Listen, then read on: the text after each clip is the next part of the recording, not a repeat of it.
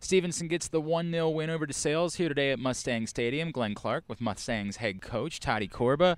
Coach, you've talked all season that the results haven't always reflected the effort that you've got from your team. To finally be able to break through and feel good about getting a win, I've got to imagine it's good for everybody with the program.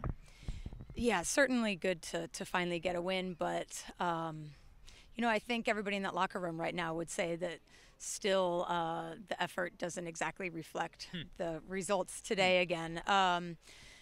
Honestly, we got outplayed. I thought DeSales really took it to us, and better second half effort from us, but the games that we've played well, we haven't found results, and I don't think any of us are especially pleased with how we played today. But we had some luck and things kind of went our way.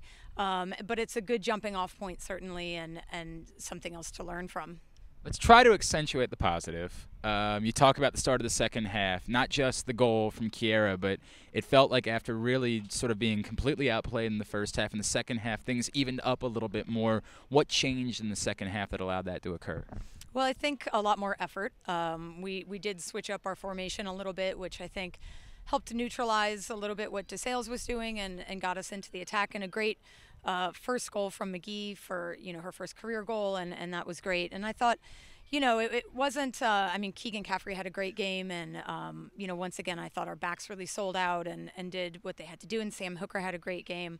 And sometimes you're just sliding and throwing yourself in front of things in order to try and reserve, the one goal that we were able to get today. You're right about Keegan, but I think it goes a step beyond just having a great game. The save that she makes late, trying to protect a shutout and having not gotten a win all season and everything that means in a one-on-one situation when Medler pulled the rip on that. Can you just talk about what it means to have a goalie that can stand in there in a spot like that and make that play?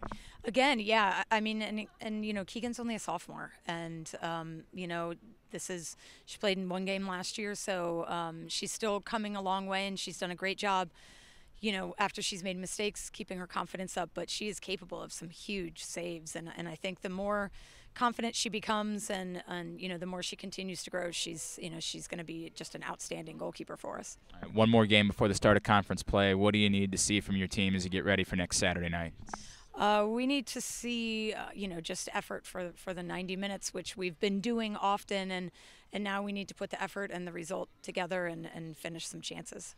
I know you wanted better for effort-wise, but congratulations on the win, and best of luck. Thank you. She's Tati Korba. I'm Glenn Clark for GoMustangSports.com.